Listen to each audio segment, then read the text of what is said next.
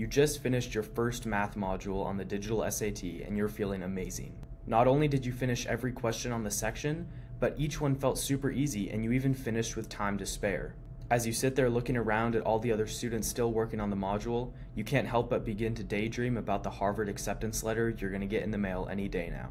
Then the proctor tells you that it's time to move on to the second module, so you flip open your laptop and confidently click Start.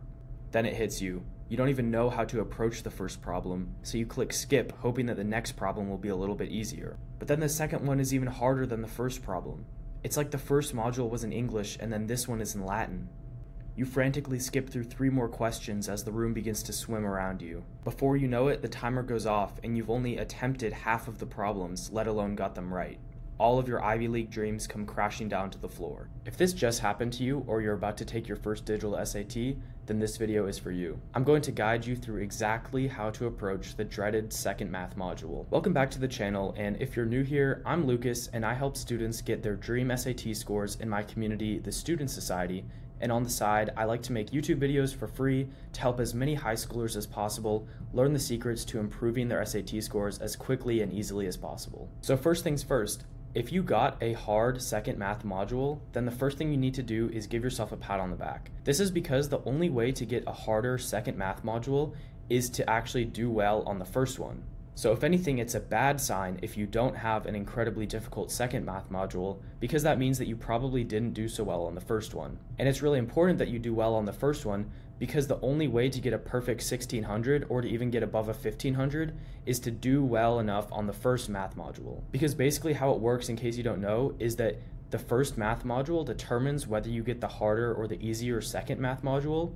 And if you go to the lower math module, then there's actually a limit on how high your score can be at that point. So basically, if you get the easy second math module, even if you get 100% of the questions on it right, it's still impossible for you to get an 800 on the math section. So since the SAT is largely a mental game, what you want to do first is just relax and calm down and tell yourself this is a good thing that you got the hard module, because that means that you are doing well so far. The second thing that you're going to do is actually begin to reshape and remodel the way that you approach problems. If you get to the second harder module, the problem is no longer going to be whether you memorized a fact about a certain math equation or not. Because at this point, what matters is creativity in how you approach problems. The hardest SAT math problems are never going to be simply just throwing up random information that you've memorized. It's going to be about applying the information you know in totally unique scenarios that most likely you've never seen before or even seen anything similar before. So at this point, before you even look at the first problem, you need to tell yourself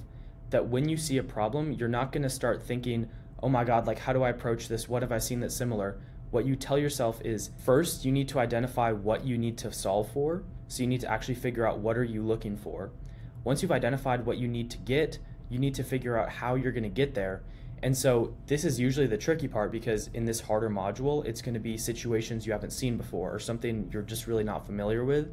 And so it's going to be really important that first you figure out what you need to find, and then you have to figure out a way to get there. So for example, a question might seem super difficult at first, but after looking at it for a little bit, you realize that all you need to do is some basic unit conversion, but just with some unit comparisons that you don't usually see. Or it could be a unique application of some formula that you know, like the quadratic formula. So it wouldn't be as simple as just plugging in for A, B, and C, but maybe there's some other way that you can still use the formula to get you to the answer. The third thing that you can do, as often as it said, is to skip questions that you're completely stuck on.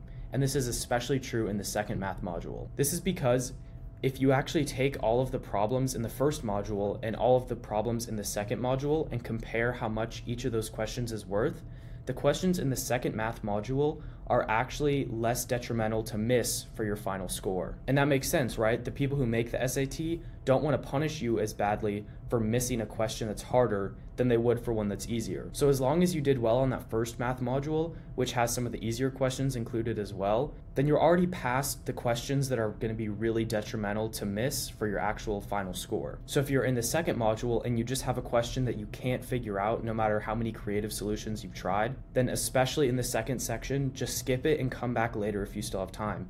because they're harder questions, they're not going to ding you as bad if you miss them. So of course, make sure that if you're literally in the last 30 seconds, you at least put an answer for every single problem. But when you're still early on, just skip the problems that you're completely stuck on. Because a kind of cool thing about the human brain is that as you're going through the other questions, sometimes your brain will be subconsciously still working on a creative solution to one of the earlier problems, and you might spontaneously think of an answer, or maybe not an answer, but at least a way to approach the problem. And then later on, you can go back and actually do it and hopefully get the right answer, instead of just guessing randomly and then moving on to the next problems. Now, if you still have time until your SAT, you actually have a huge advantage over the people who are watching this video the night before their SAT.